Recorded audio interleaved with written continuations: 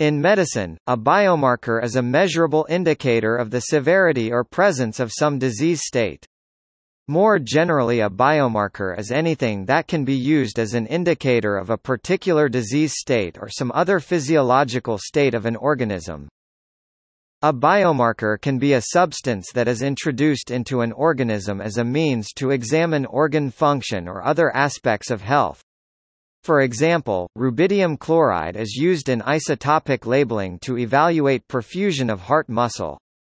It can also be a substance whose detection indicates a particular disease state. For example, the presence of an antibody may indicate an infection. More specifically, a biomarker indicates a change in expression or state of a protein that correlates with the risk or progression of a disease, or with the susceptibility of the disease to a given treatment. Biomarkers can be characteristic biological properties or molecules that can be detected and measured in parts of the body like the blood or tissue. They may indicate either normal or diseased processes in the body. Biomarkers can be specific cells, molecules, or genes, gene products, enzymes, or hormones. Complex organ functions or general characteristic changes in biological structures can also serve as biomarkers. Although the term biomarker is relatively new, biomarkers have been used in pre-clinical research and clinical diagnosis for a considerable time. For example, body temperature is a well-known biomarker for fever. Blood pressure is used to determine the risk of stroke. It is also widely known that cholesterol values are a biomarker and risk indicator for coronary and vascular disease, and that C-reactive protein (CRP) is a marker for inflammation. Biomarkers are useful in a number of ways, including measuring the progress of disease, evaluating the most effective therapeutic regimes for a particular cancer type, and establishing long-term susceptibility to cancer or its recurrence. The parameter can be chemical, physical or biological. In molecular terms, biomarker is the subset of markers that might be discovered using genomics, proteomics technologies or imaging technologies. Biomarkers play major roles in medicinal biology. Biomarkers help in early diagnosis, disease prevention, drug target identification, drug response etc. Several biomarkers have been identified for many diseases such as serum LDL for cholesterol, blood pressure, and p53 gene and MMPs as tumor markers for cancer.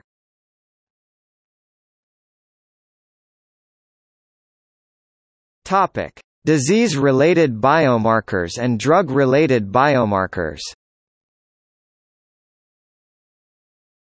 It is necessary to distinguish between disease-related and drug-related biomarkers. Disease-related biomarkers give an indication of the probable effect of treatment on patient risk indicator or predictive biomarkers, if a disease already exists diagnostic biomarker, or how such a disease may develop in an individual case regardless of the type of treatment prognostic biomarker.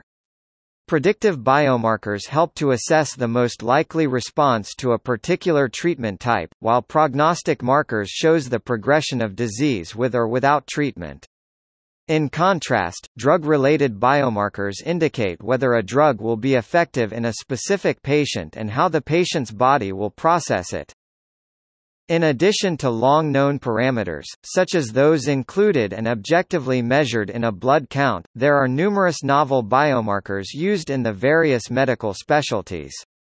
Currently, intensive work is taking place on the discovery and development of innovative and more effective biomarkers.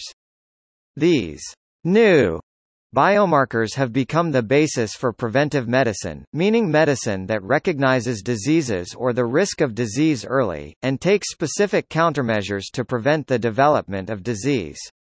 Biomarkers are also seen as the key to personalized medicine, treatments individually tailored to specific patients for highly efficient intervention in disease processes. Often, such biomarkers indicate changes in metabolic processes. The classic biomarker in medicine is a laboratory parameter that the doctor can use to help make decisions in making a diagnosis and selecting a course of treatment. For example, the detection of certain autoantibodies in patient blood is a reliable biomarker for autoimmune disease, and the detection of rheumatoid factors has been an important diagnostic marker for rheumatoid arthritis for over 50 years. For the diagnosis of this autoimmune disease, the antibodies against the body's own citrullinated proteins are of particular value. These ACPA stands for anti-citrullinated protein, peptide antibody, can be detected in the blood before the first symptoms of RA appear. They are thus highly valuable biomarkers for the early diagnosis of this autoimmune disease. In addition, they indicate if the disease threatens to be severe with serious damage to the bones and joints, which is an important tool for the doctor when providing a diagnosis and developing a treatment plan. There are also more and more indications that ACPAs can be very useful in monitoring the success of treatment for RA. This would make possible the accurate use of modern treatments with biologicals. Physicians hope to soon be able to individually tailor rheumatoid arthritis treatments for each patient. According to Halpel T. et al., prediction of response to treatment will become the most important aim of biomarker research in medicine. With the growing number of new biological agents, there is increasing pressure to identify molecular parameters such as ACPAs that will not only guide the therapeutic decision but also help to define the most important targets for which new biological agents should be tested in clinical studies. An NIH study group committed to the following definition in 1998. A characteristic that is objectively measured and evaluated as an indicator of normal biologic processes, pathogenic processes, or pharmacologic responses to a therapeutic intervention. In the past, biomarkers were primarily physiological indicators such as blood pressure or heart rate. More recently, biomarker is becoming a synonym for molecular biomarker, such as elevated prostate-specific antigen as a molecular biomarker for prostate cancer, or using enzyme assays as liver function tests.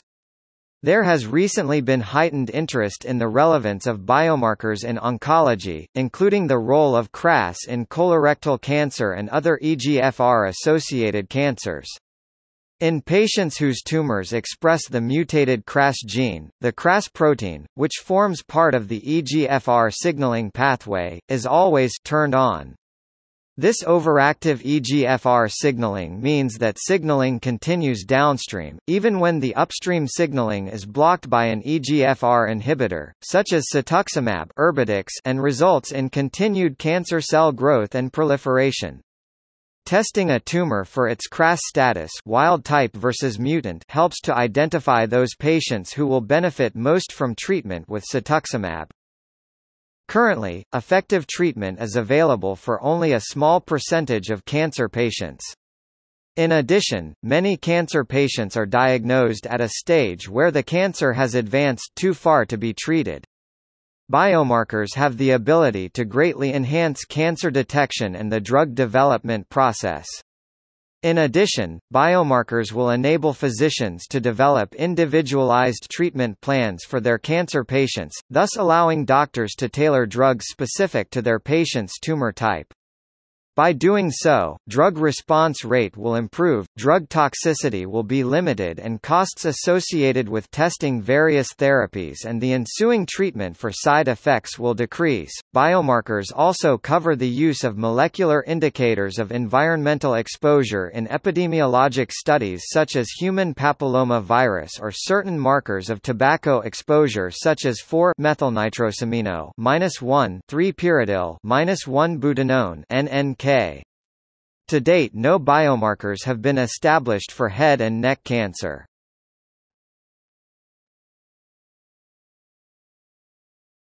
Topic: Biomarkers in drug development.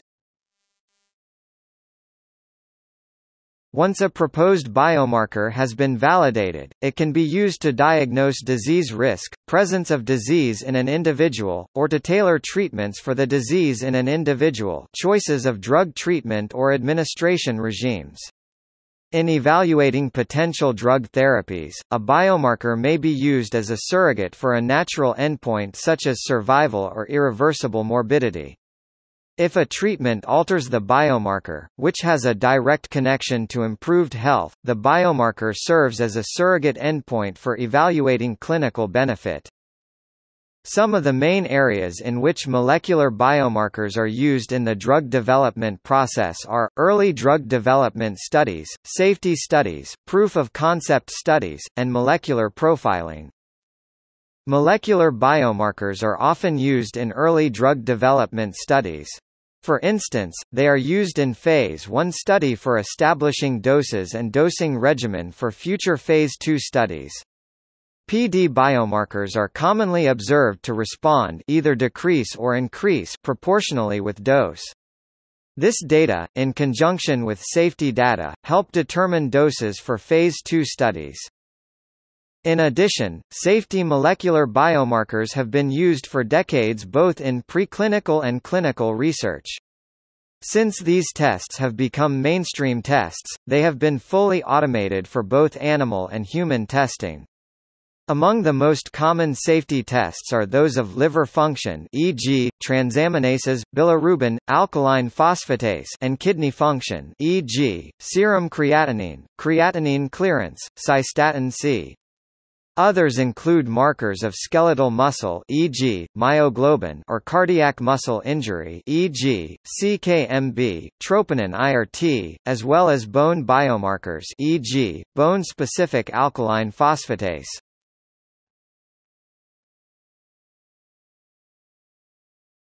Topic: Biomarker requirements. For chronic diseases, whose treatment may require patients to take medications for years, accurate diagnosis is particularly important, especially when strong side effects are expected from the treatment. In these cases, biomarkers are becoming more and more important, because they can confirm a difficult diagnosis or even make it possible in the first place. A number of diseases, such as Alzheimer's disease or rheumatoid arthritis, often begin with an early, symptom-free phase. In such symptom-free patients there may be more or less probability of actually developing symptoms. In these cases, biomarkers help to identify high-risk individuals reliably and in a timely manner so that they can either be treated before onset of the disease or as soon as possible thereafter. In order to use a biomarker for diagnostics, the sample material must be as easy to obtain as possible. This may be a blood sample taken by a doctor, a urine or saliva sample, or a drop of blood like those diabetes patients extract from their own fingertips for regular blood sugar monitoring. For rapid initiation of treatment, the speed with which a result is obtained from the biomarker test is critical. A rapid test, which delivers a result after only a few minutes, is optimal. This makes it possible for the physician to discuss with the patient how to proceed and if necessary to start treatment immediately after the test. Naturally, the detection method for a biomarker must be accurate and as easy to carry out as possible. The results from different laboratories may not differ significantly from each other, and the biomarker must naturally have proven its effectiveness for the diagnosis, prognosis, and risk assessment of the affected diseases in independent studies.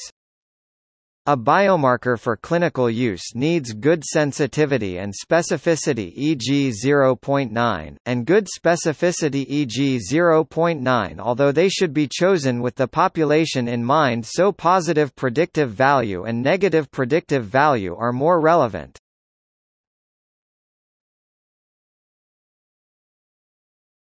Topic: Biomarker classification and application. Biomarkers can be classified based on different criteria. Based on their characteristics they can be classified as imaging biomarkers (CT, PET, MRI) or molecular biomarkers with three subtypes, volatile, like breath, body fluid or biopsy biomarkers. Molecular biomarkers refer to non-imaging biomarkers that have biophysical properties, which allow their measurements in biological samples, e.g., plasma, serum, cerebrospinal fluid, bronchoalveolar lavage, biopsy, and include nucleic acids-based biomarkers such as gene mutations or polymorphisms and quantitative gene expression analysis, peptides, proteins, lipids metabolites, and other small molecules. Biomarkers can also be classified based on their application, such as diagnostic biomarkers, i.e., cardiac troponin for the diagnosis of myocardial infarction, staging of disease biomarkers, i.e., brain natriuretic peptide for congestive heart failure, disease prognosis biomarkers, cancer biomarkers, and biomarkers for monitoring the clinical response to an intervention, HbA1c for antidiabetic treatment. Another category of biomarkers includes those used in decision-making in early drug development. For instance, pharmacodynamic (PD) biomarkers are markers of a certain pharmacological response, which are of special interest in dose optimization studies.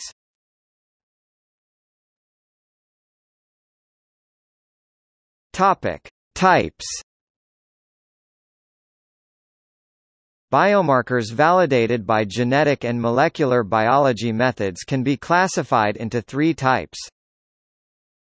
Type 0 – natural history markers. Type 1 – drug activity markers.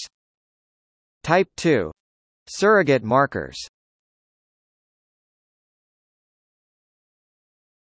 Topic: Discovery of molecular biomarkers. Molecular biomarkers have been defined as biomarkers that can be discovered using basic and acceptable platforms such as genomics and proteomics. Many genomic and proteomics techniques are available for biomarker discovery, and a few techniques that are recently being used can be found on that page. Apart from genomics and proteomics platforms, biomarker assay techniques, metabolomics, lipidomics, glycomics, and secretomics are the most commonly used as techniques in identification of biomarkers.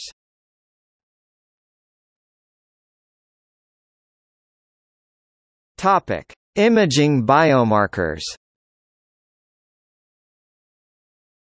Many new biomarkers are being developed that involve imaging technology. Imaging biomarkers have many advantages. They are usually non-invasive, and they produce intuitive, multidimensional results. Yielding both qualitative and quantitative data, they are usually relatively comfortable for patients. When combined with other sources of information, they can be very useful to clinicians seeking to make a diagnosis. Cardiac imaging is an active area of biomarker research. Coronary angiography, an invasive procedure requiring catheterization, has long been the gold standard for diagnosing arterial stenosis, but scientists and doctors hope to develop non-invasive techniques. Many believe that cardiac computed tomography (CT) has great potential in this area, but researchers are still attempting to overcome problems related to calcium blooming, a phenomenon in which calcium deposits interfere with image resolution. Other intravascular imaging techniques involving magnetic resonance imaging (MRI), optical coherence tomography (October), and near-infrared spectroscopy are also being investigated. Another new imaging biomarker involves radiolabeled fluodeoxyglucose. Positron emission tomography (PET) can be used to measure where in the body cells take up glucose. By tracking glucose, doctors can find sites of inflammation because macrophages there take up glucose at high levels. Tumors also take up a lot of glucose, so the imaging strategy can be used to monitor them as well. Tracking radiolabeled glucose is a promising technique because it directly measures a step known to be crucial to inflammation and tumor growth.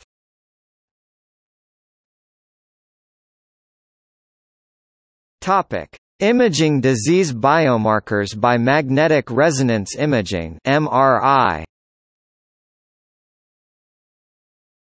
MRI has the advantages of having very high spatial resolution and is very adept at morphological imaging and functional imaging. MRI does have several disadvantages though.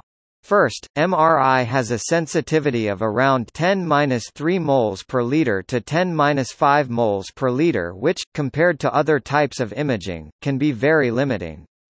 This problem stems from the fact that the difference between atoms in the high-energy state and the low-energy state is very small. For example, at 1.5 Tesla, a typical field strength for clinical MRI, the difference between high and low energy states is approximately 9 molecules per 2 million. Improvements to increase MR sensitivity include increasing magnetic field strength, and hyperpolarization via optical pumping or dynamic nuclear polarization. There are also a variety of signal amplification schemes based on chemical exchange that increase sensitivity.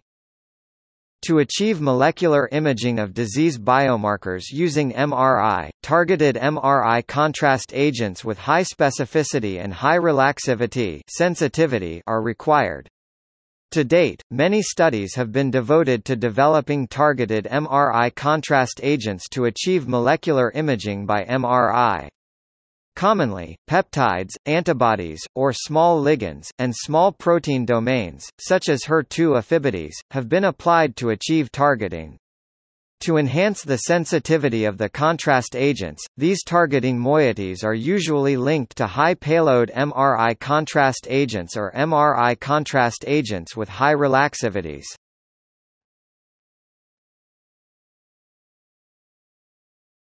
Topic: Potential disadvantages. Not all biomarkers should be used as surrogate endpoints to assess clinical outcomes. Biomarkers can be difficult to validate and require different levels of validation depending on their intended use. If a biomarker is to be used to measure the success of a therapeutic intervention, the biomarker should reflect a direct effect of that medicine.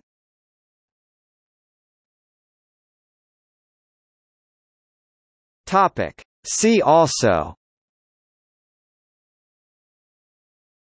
Biomarkers of aging, Cardiac marker, Molecular risk assessment, Cancer biomarkers, ROCCET.